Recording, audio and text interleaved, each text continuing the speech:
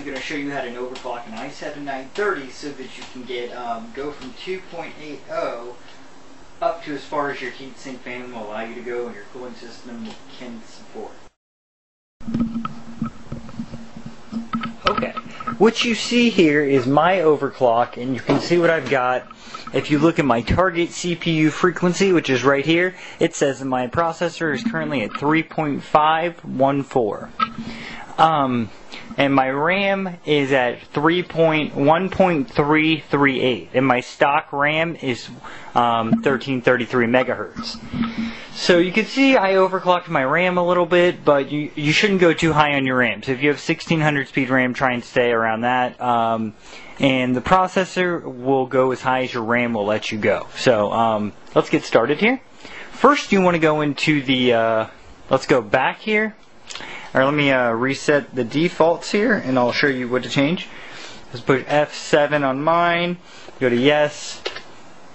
Okay, let me go back. So you enter in your BIOS. You want to go to frequency and voltage control. Push enter. Then the first thing you want to do is go into the voltage control. If you have an EVGA motherboard, you want to go without V-droop. You can see with or without. If you want to go without. Then go into these settings right here, and you'll see what the stocks are on here. You raise all these one higher, with the exception of a few of these. So going in here and see if you see it's 1.125. Go ahead and raise it one higher than that. Now your dim voltage, you can, if you know your dim voltage, set it to what it needs to be set at. Do not put it higher than it needs to be. And the CPU VTT voltage, I would not raise this higher than 100. You might have some issues. I'm going to leave my dim voltage at auto because it doesn't need to be changed. You don't need to change this. Go ahead and change this one.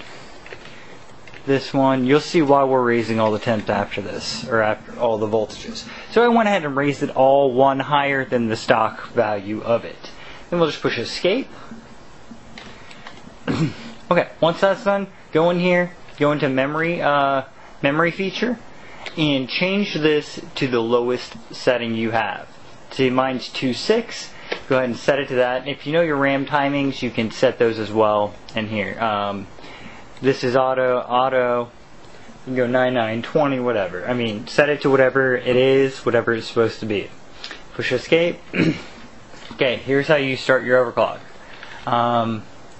You want to make sure that execute disabled bit is turned off, or else Windows 7 will not detect your overclock and you'll have some issues.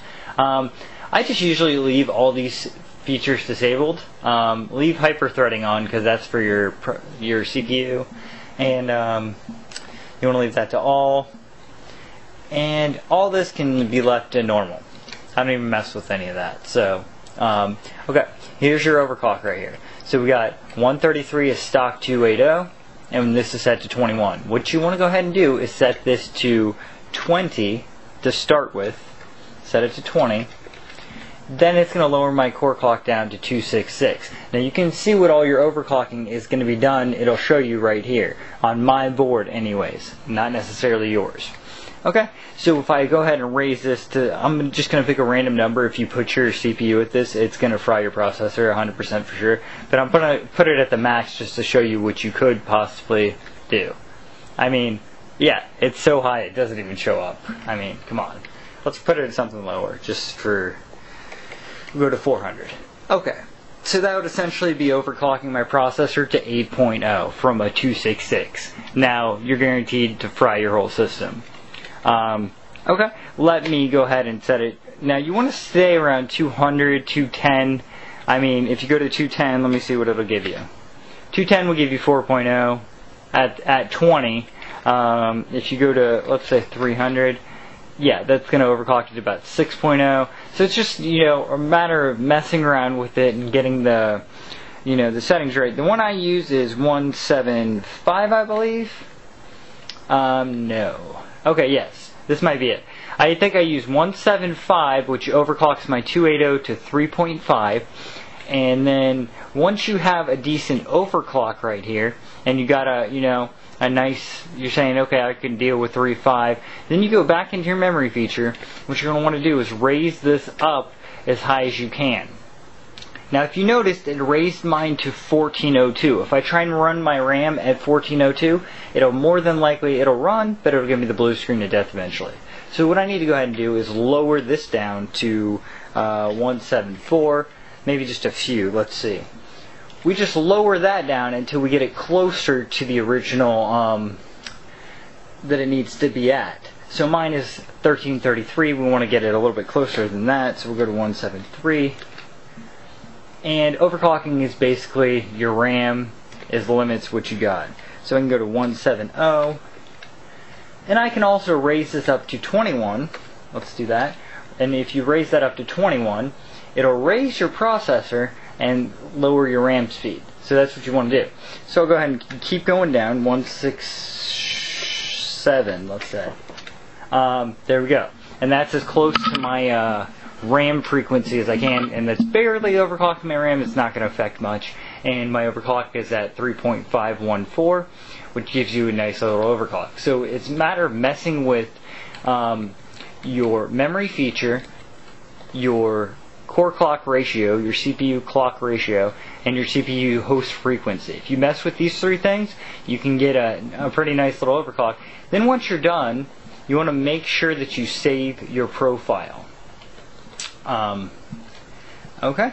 Now, if you have any problems with your overclock, what you may need to do is raise some of these voltages even higher. However, do not do this. Let me show you. If I keep scrolling down here. Okay. See how it's green right there? These mean that it's okay to run. You can run it at any of these green ones. But do not go to the red, because you will fry your setup.